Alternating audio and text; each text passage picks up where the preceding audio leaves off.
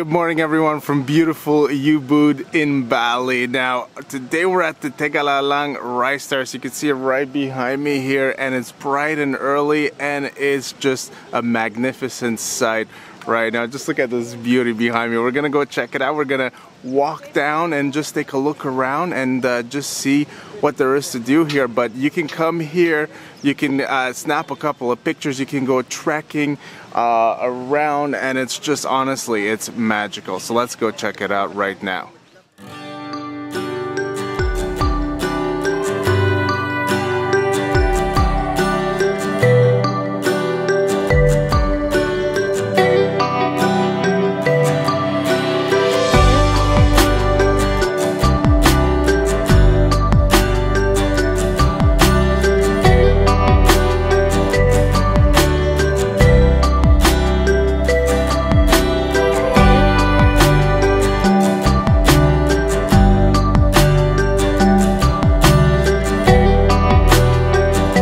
So one thing I can definitely say is this is definitely not stroller friendly. Hey, be careful there.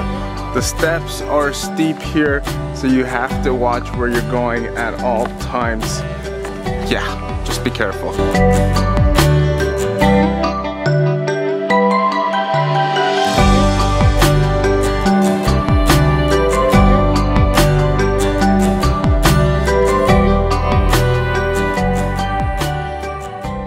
I think the rice is kind of all harvested, so you don't really get to see any rice. It's all just water right now, so that is just a slight bummer, but it's still absolutely gorgeous. It's a beautiful place to come for a trek, or a hike I should say, and go around. Of course it's a little harder for us. We didn't bring, actually we did bring our baby wears, but we left them in the car. You just have to really watch your kids here because every step is a steep step, but it's gorgeous, man. Look at that, just beautiful.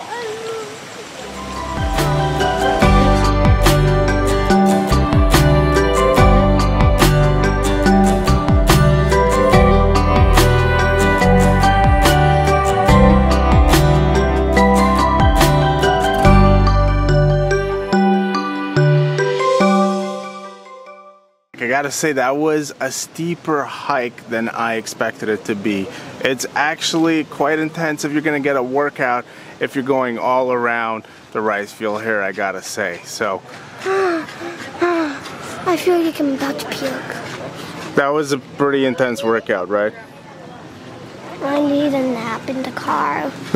Alright, so next stop is Tirta Empul. This is the holy spring. So this is a really popular spot here. This place is filled with history and religious rituals. Supposedly it has been here since the 10th century. So it's been around for a while. At least one of the temples in there has been around since the 10th century. So we got our tickets. It's 50,000 per grown-up, 25,000 per kids, and if your kids are under a certain age, I forget the age, they're free. So we got 2 free kids, 1 kid ticket, and 2 grown-ups for 125,000 Indonesian rupiah. So about $10 US or so for entrance here. So first things first, it's prohibited to enter the premises without proper dress. So you stop right here and you get a sarong. You're just gonna wrap it around yourself, and then you're properly dressed and ready to go in.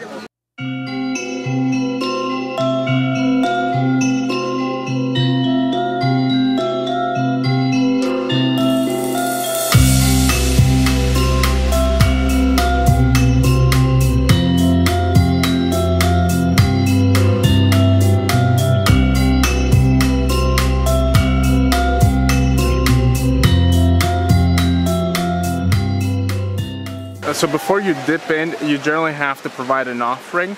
So usually this is what you do right here. So you have your offering basket and you have to provide that, and your mind has to be pure before you go in it. So you have to want that positivity. You have to want to cleanse yourself before you actually go ahead and do it. There's a garb that you wear if you want to go inside. I don't have it on, so I'm not gonna go inside the water. I'm just going to take a little bit of the holy water from the outside and just sprinkle it on my head.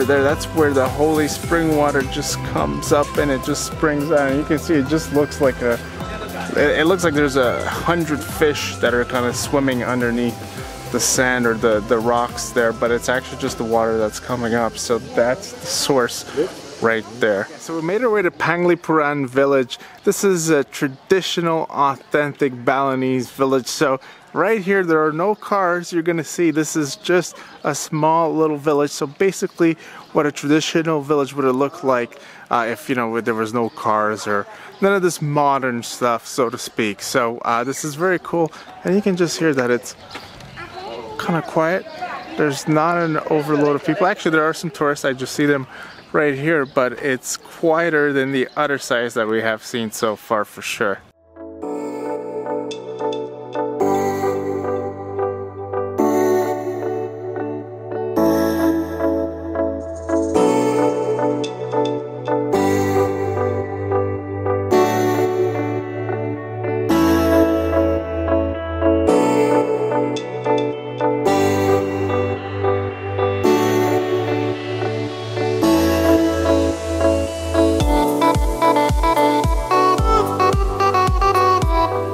These aren't just your typical roosters, these are cockfighting roosters, so I think we kind of just accidentally stumbled upon a cockfighting ring here.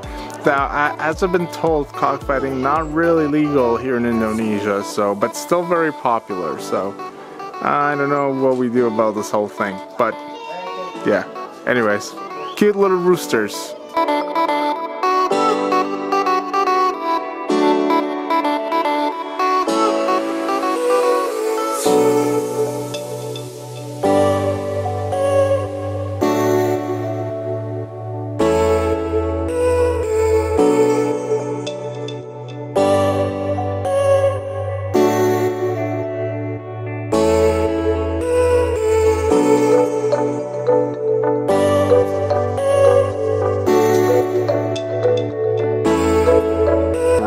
Have made a friend here as we stopped at this place to get some snacks.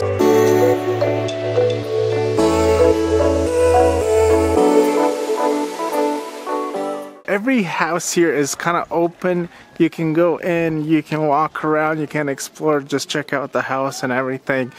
And the counter side to that is that this village has kind of been turned into a tourist village. So most houses here have stuff that they can sell you, kind of like touristy things. Some places like the one we went to is just like a light snack or kind of like a restaurant. Actually, we had some noodles and we had some gado-gado, so you can sit down and you can have a bite to eat. But that is basically the counter to everything. On one hand, you can go in, you can look around, you're not really rushed or stressed or anything like that. On the other hand, most of these houses make their living by selling touristy things. So maybe on one hand it kind of ruins a little bit of that authenticity, but you kind of get the first part, a nice clean village that's really neatly upkept as a result of the second. So a little bit of both here.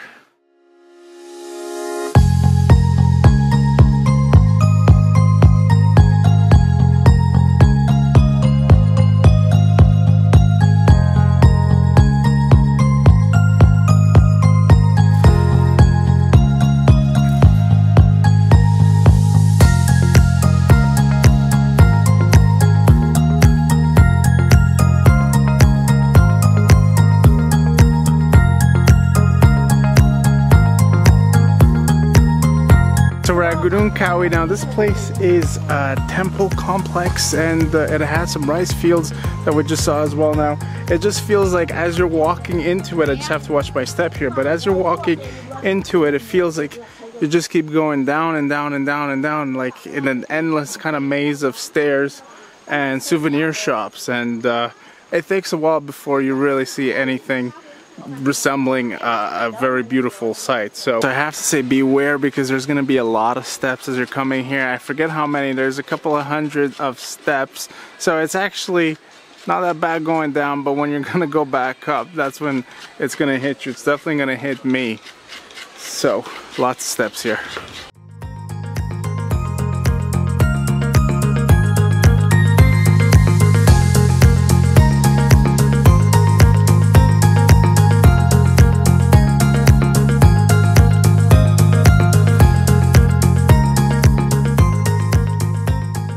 So we made it what felt like an infinity amount of steps going down, but we finally made it. So behind me is Gunung Kawi. So this is a temple, right? It's temple, yeah. It's a temple, but it's actually a carving as well, right?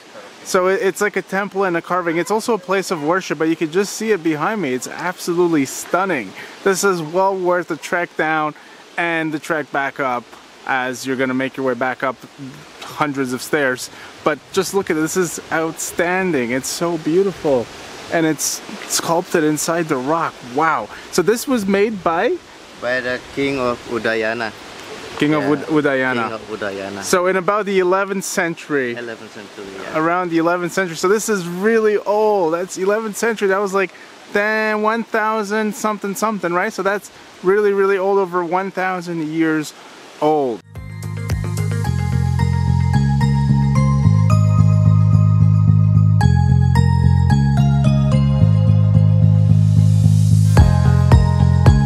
How many stairs are there in this? 325. 325 stairs all around? All around, down and up. Down, down. And I'm not looking forward to the up, but the views here are unbelievable. Some of the best views that I have ever seen, ever. It's just completely breathtaking, and you can totally see why this place is also a place for meditation, where people come, they meditate, because it just feels like this very peaceful, very natural place.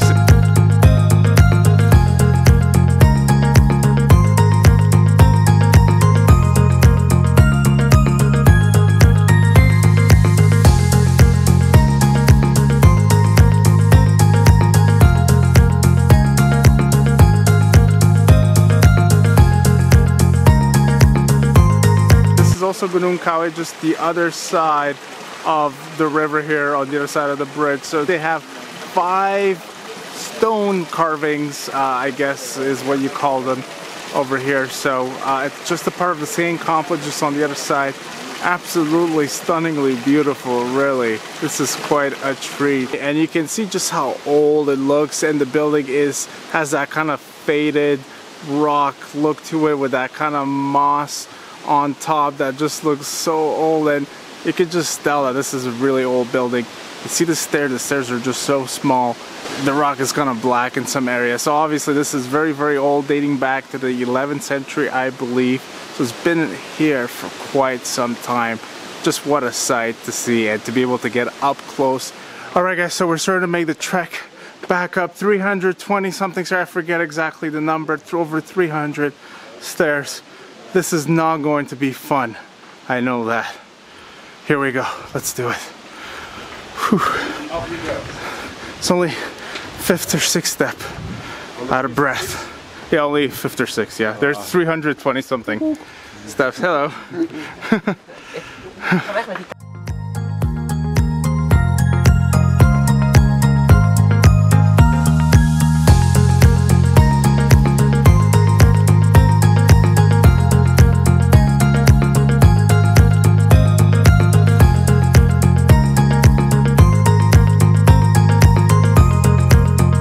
That's what it looks like going back up.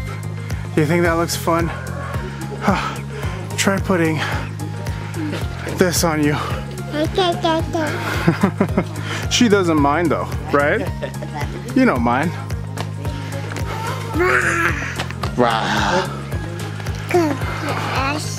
But it's all about pacing yourself, and also about not talking to the camera. So I'll talk to you guys once I get up. I think that's gonna do it for today. That was a crazy tour of Ubud. We topped it off with a pretty intense hike. So I can feel that in every part of my body, even parts that I didn't know I had before. So that's gonna do it for us guys. If you liked the video, don't forget to give it a big thumbs up for more content from us, the Go-To family here in Bali and from around the world. Give it a thumbs up. Don't forget to hit that subscribe button. Don't forget to hit that bell for the notifications. All right, I'm out of breath guys. I'll see you on the next video.